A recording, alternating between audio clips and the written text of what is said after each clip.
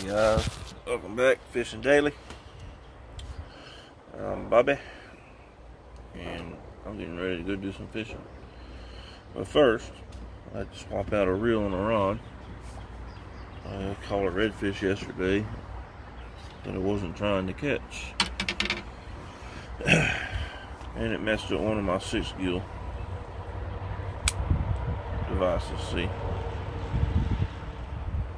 I have to manually push it up.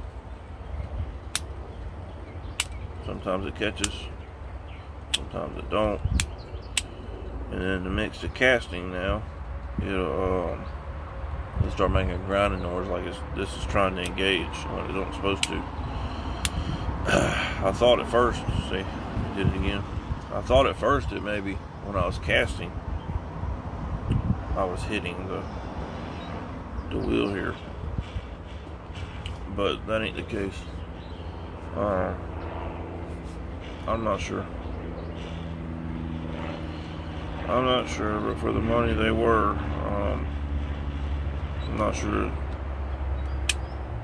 that I'll be buying them again. See? All more. Need to throw it overboard. So luckily, I had bought 2 of the same reel for worm fishing. I like using a 6.5. It just fits me real good. I'm used to it and I catch fish with it. If I go to something else, I tend to have trouble. I don't know. Maybe I'm just maybe it's just a speed thing. I'm born to go fast, so it's hard to slow down. Just kidding. Anyways, I'm gonna tie Palomar knot. So if you don't know how to tie a Palomar knot, maybe I can help. So you run your eye through and then back through. Kind of hard to do it on video. So anyways, you want to pull your tag in back through, like so. Some people fold their line in half and stick it through. Stick this in through. I don't like doing that, especially with fluoro or mono, because it kinks it. And if it kinks it, then it leaves a breaking point. So then you want to take these 2 and you bring them over each other and back through, as shown right there. So then you end up with that. So the rabbit over the log and through the hole, just as you're tying your shoe. And then you want to kind of pull this down a little bit. I usually pitch it like that. Then you want to run your loop back over your hook as so. And then make sure you wet your knots and pull it down tight like that. So now you have a double tough knot. And like the fisherman knot, this is a pretty good knot, but you're only relying on one loop that runs through the eye of the hook. Unless you do the modified version where you do one or two passes and then tie it. I only use that knot if I'm in a quick hurry, if I get broke off by a jackfish or something like that and I want to get right back in. I'll change up, but for the most part I start out with the Palomar. And you just go cool. And there you have it. So now I have a rod with no reel on it. So now I might end up buying another reel.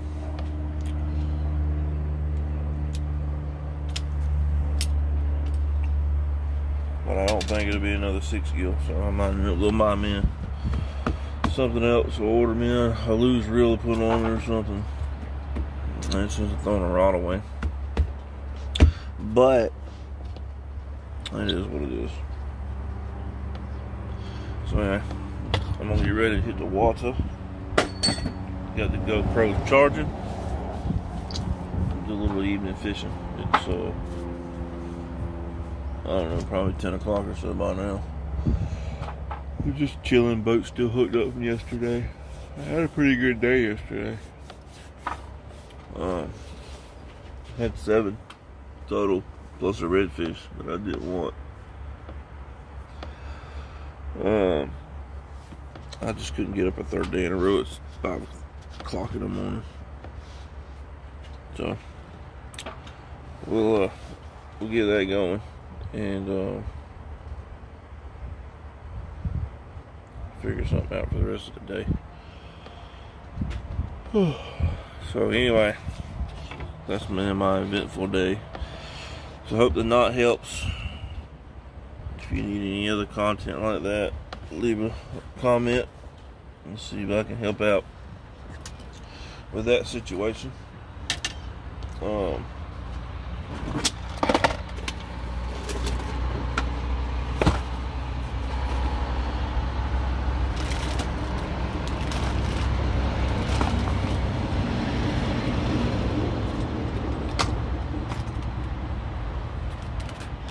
I'm gonna be doing some muddy water fishing today, so might strap some of these on.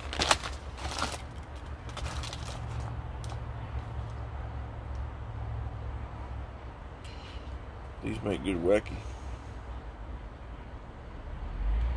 grubs, whatever they're called.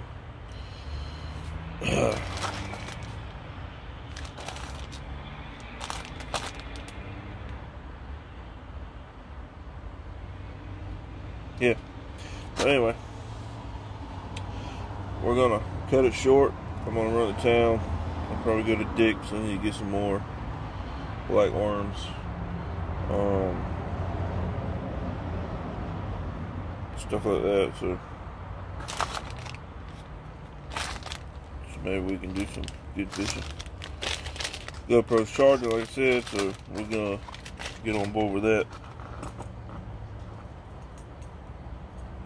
In any event, maybe we can get lucky and toss one of them around. Maybe this afternoon. The almanac says fish is gonna be picking up later. Maybe I need to go back to sleep. I gotta throw these over in my good box.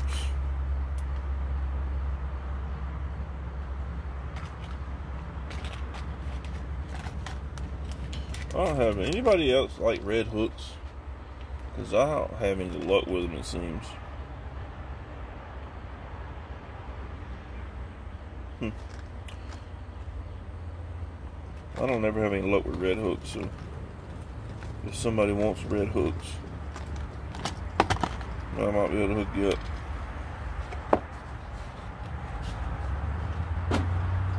So if you want a red hook, then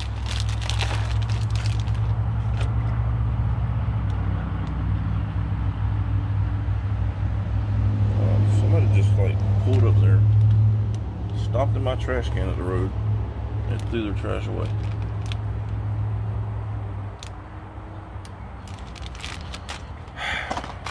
I don't know.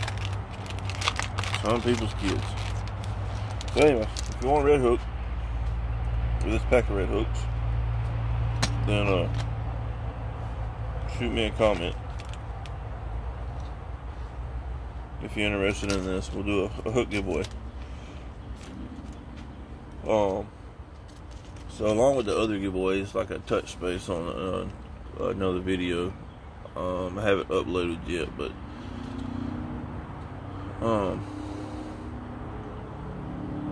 I am going tomorrow, first thing, to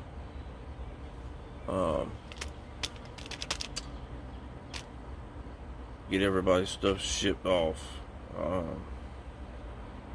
I guess from the last giveaway on March 16th. So I just hope y'all's stuff don't get lost in the mail, or y'all have trouble getting it.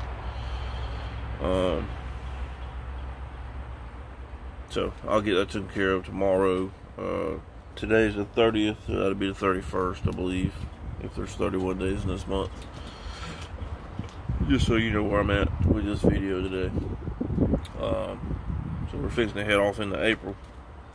Anyways, so for this giveaway, if you want the red hooks, drop a comment down there. Make sure you like the videos, be a subscriber. There's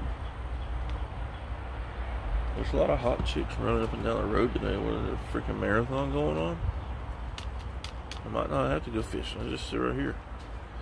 Anyway, so if you want the hooks, leave a comment. Make sure you like and subscribe. And we'll get you hooked up with this pack of red hooks from Monster Bass. Because I don't have any luck using them. I've used them in the past. This ain't even open, so if that's something you might be interested in, like I said, touch base on all that, and we'll get you hooked up. Anyways, this is Bobby Monster Bass Box giveaway for these hooks, and we're fishing daily, so we'll be fishing this afternoon, and I'll be recording all that. So y'all keep it real, stay cool, stay away from the coronavirus, and we'll catch y'all later.